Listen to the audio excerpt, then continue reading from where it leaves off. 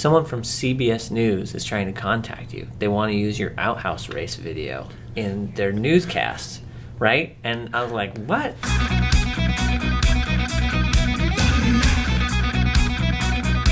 Hold on, wait. You were part of an outhouse race. Yeah. Where at again? It's in Concanoli, Washington, north central Washington. Concanoli. Yeah. Did you build your own outhouse? You have to build your own. It's not an actual outhouse. It's a fake outhouse.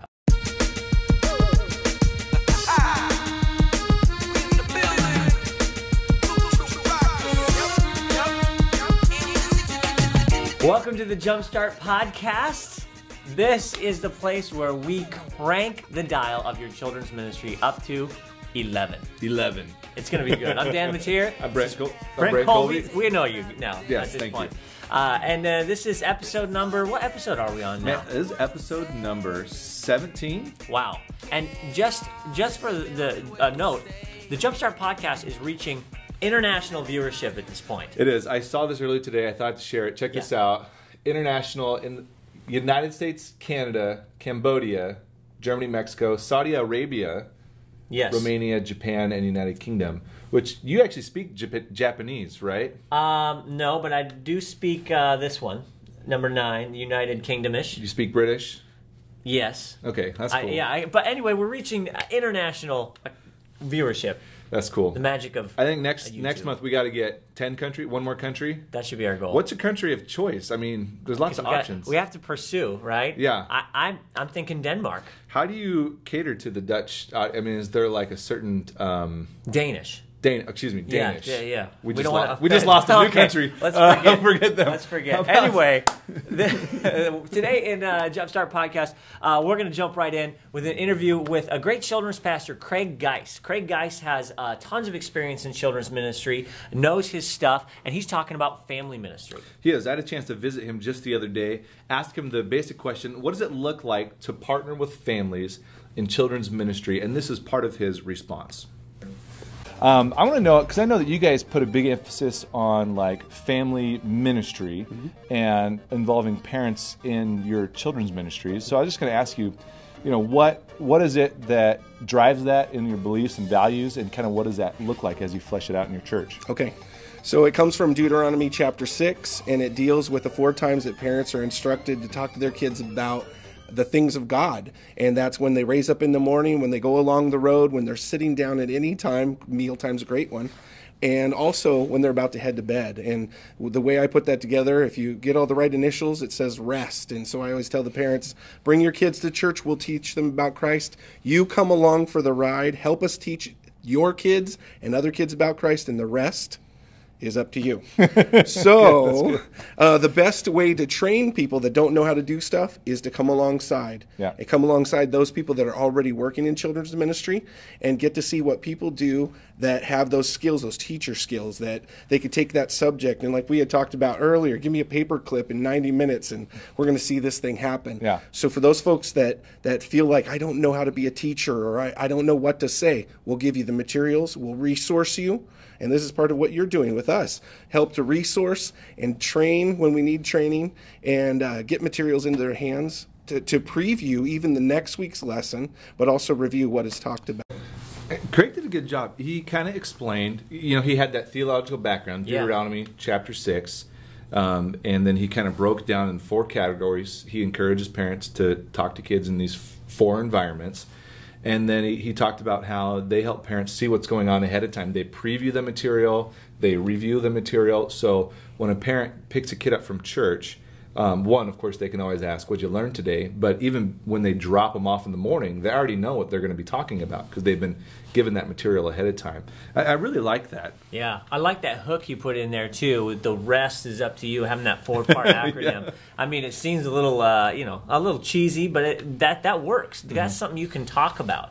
And even as he says that phrase, the rest is up to you, I'd encourage viewers to steal that, man. That was good. And we're going to be posting that whole interview so they can get each part of that. Yeah, that full interview is going to go up in about 2 weeks. And he has a lot of other great ideas about just partnering, or like you said, coming alongside parents to help them be the spiritual leaders of their kids. Yeah. I think that's something we all believe in, but it's tough because we're not in charge of the kids at home. We have control over the time that they spend with us, which is just a fraction of the time that they spend in school and with their folks and, doing whatever else. Absolutely. This is just a fringe thing I got from that interview, too. Did you see how he had the stars painted on his mural with the black lights so that they were shining? I've got to use that. That was really cool. It was cool. In fact, he had his two walls framing his stage were on pivots. So where the TVs were mounted. So he's like, hey, check this out. And he swung these walls in and out, and he's like, it's cool, we can swing it like this for that. I can have extra storage. Wow. They use it for like different puppets and sketches. They have characters and stuff back there. It's pretty cool. Next time you're in Spokane, check out Craig Geis' environment. That's Absolutely. really cool. Hey, we also have a book review from Juda Smith. This is, right here holding in my hand, an advanced reader's copy. This book is not even out yet. This comes out February 26th. February 26th. This is a pre-release copy. This is Juda Smith's first book, I believe. Yeah, it is.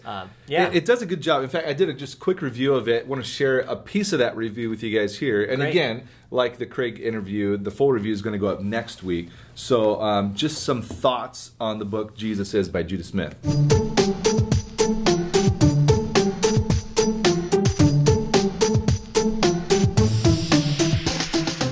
Juda Smith has challenged the city of Seattle to fill in the blank.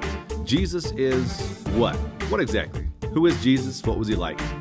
People's responses might surprise you, and they might not. The important thing, according to Smith, is that people are talking about Jesus. The one-time church campaign quickly captured the heart of the city church and has become a central message of the leadership team there, to tell people all about who Jesus is. A book of the same name has been written to share some of Juda's thoughts about Jesus. It is a great read that provides a picture of Jesus that is elementary for some and really profound for others. So this book, the concept of this book, Jesus Is, this is something that I think if you live in the Seattle area or anywhere around where we are here, you're familiar with this or have at least seen it. Billboards, bumper stickers, the ads on the side of buses. This has been really kind of the, since Juda came into leadership at City Church, kind of his emphasis and his push. And just in the first parts of this book, I haven't read the whole thing, you've read the entire thing, but just that concept, that very simple concept that what we are, what we teach, what we value has to do with who Jesus is to us. I don't think that can be overstated. No, and it's you're interested. You go on their campus and you check stuff out. We did a tour of City Church last month on the podcast here. It's everywhere. I mean, you almost get the sense like it started as a sermon series that, well, maybe we'll roll over and do it twice. And I think at some point they just realized this is what we're about. We're about Jesus and helping people define who Jesus is, which begs the question in my mind: how do we communicate who Jesus is to children?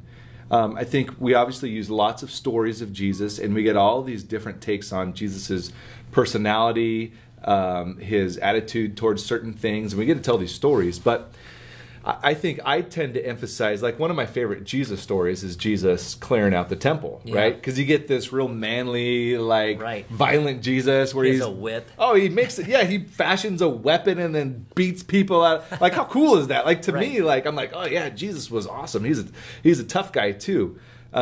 So I tend to emphasize like that story. I love telling that story. But I know there's other characteristics of Jesus that we express through all sorts of other different lessons too.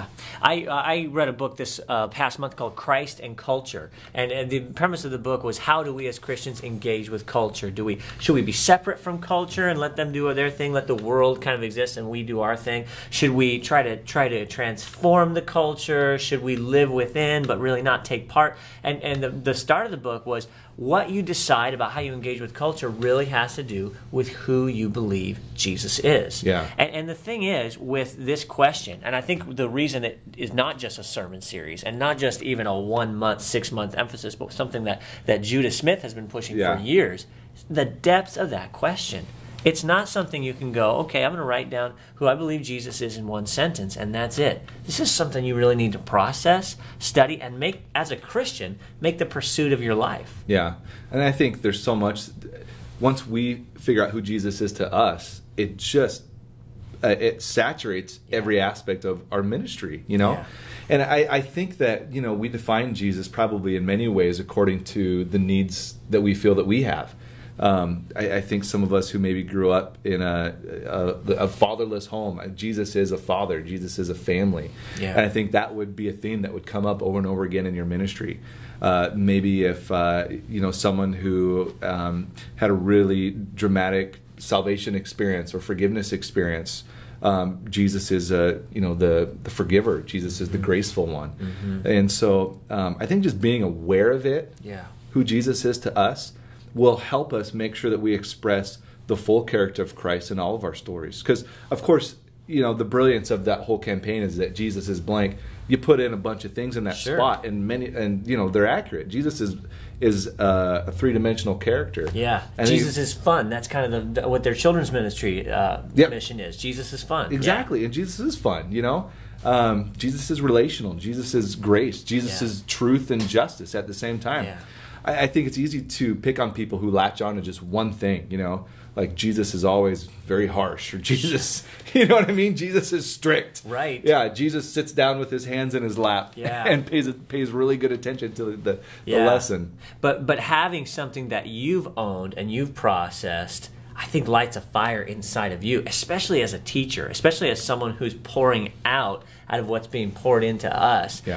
Processing through that is an important thing. So one thing that Juda's asked people to do is submit the fill in the blank. Jesus is blank. It might be cool to get a discussion going on our podcast our YouTube channel or on the website, CMJumpstart.com. And in fact, if you submit a comment and question, answer to Jesus is, we're going to give this book away to one person who does that. So that's right. You'll be the first one to have it in your hands, and we'll send it out. Advanced copy. So on CMJumpstart.com or on the YouTube channel. Let's go and take a look at a tour of a children's ministry facility. Yeah, I was out in West Seattle at Westwood Christian Assembly. A church you are familiar with. I am familiar with. I grew up in that church. Yes. My dad's the pastor of that church, and so I got to come back and visit the children's pastor there, Caleb Valdovinos. And so meeting him and seeing what he's done with it is just, he has done an incredible job creating a cool environment in just a great church in Seattle. Awesome. So I want to show just a bit of that tour of what he's done with the place.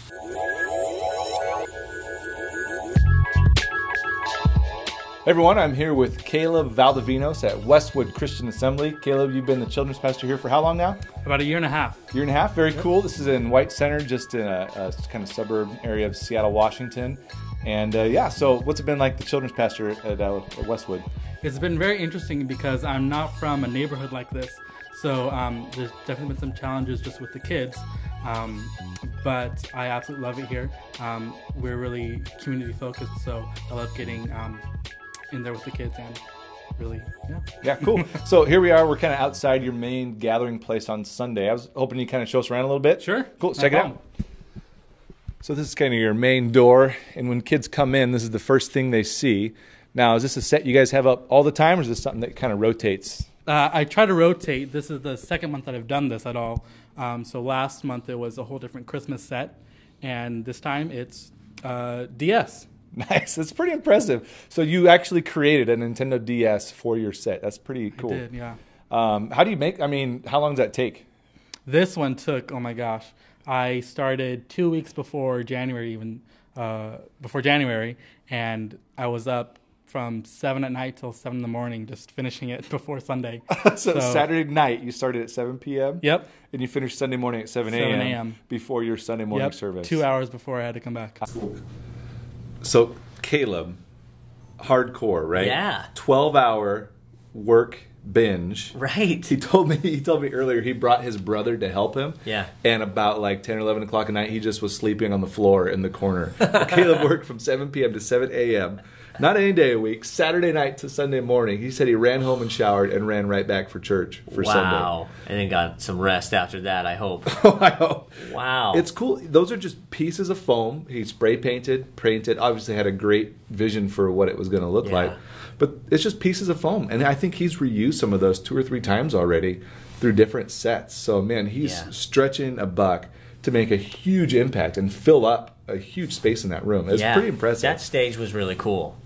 And you can't undervalue momentum, both for you as a leader, getting excited about what you're doing, parents walking in, seeing that things are new, changing, fresh, kids, that goes so far. I mean, I wouldn't stay up all night maybe, but his work definitely paid off. It's totally cool. He did a great job, and it really has in the different rooms of that church too. I mean, that's definitely his centerpiece on a rotating basis. But even you could see it starting to creep into the different rooms down the hallway. You know how they're set up downstairs. It's pretty neat. That's really cool. Well, hey, we want to give away what we talked about last month, the High Voltage Kids curriculum. So based on people who commented on our YouTube channel and website on the CMJumpstart.com, we're giving this away to... Ta-da! Ta-da! Congratulations. So we'll be sending that in the mail soon, and you can enjoy that for your ministry. Awesome, Brent. Well, this has been a good episode. So you know what I did? I'm on here, but I also watched this because I think it's good. I subscribe to the YouTube channel, and it just notifies me when a new video comes up, when you post the interviews and you post the product reviews and stuff, which is really cool. So I would suggest that. Subscribe on YouTube. Just if you have an account there, subscribe. It'll be good for you. Yeah, it's nice. You log in and it shows all your subscriptions. I subscribe to a bunch of channels on YouTube ourselves, and there's a bunch of other great resources you can find online. People post funny clips if you want to use in your church. We've talked about that before. Yeah. Great channels. People are doing a good job putting up a bunch of content online. So it's great to just grab it and have it accessible right away. Excellent. Well, thanks for watching today. We apologize to our Danish friends. Don't be offended too much by us. Subscribe to the YouTube channel. We'll catch you next time. Guten Tag.